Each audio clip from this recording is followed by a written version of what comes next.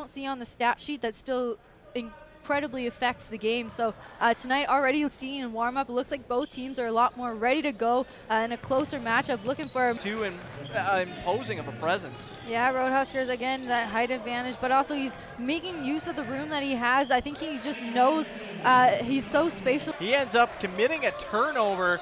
Long stretch pass for Taylor, somehow finds him, puts it up and in. Tricky play for Quinn. Warren trying to slow things down, pardon me.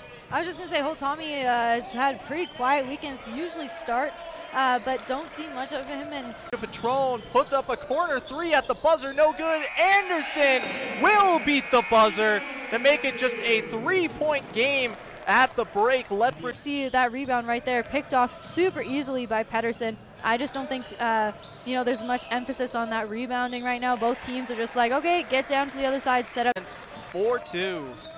Just as we're saying his name, I think actually the third quarter is typically one of Gwinto's best quarters. I don't know if it's when, because the rest of his team. On the floater as Lethbridge back in transition. Hutchinson has to stretch out to get that ball kicked out to Nazatinek.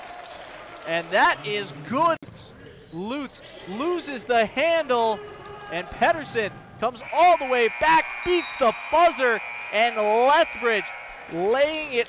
We'll take this all the way down the floor. Patron puts one more in the bucket for Mount Royal, but that's going to do it for us here at Kenyon.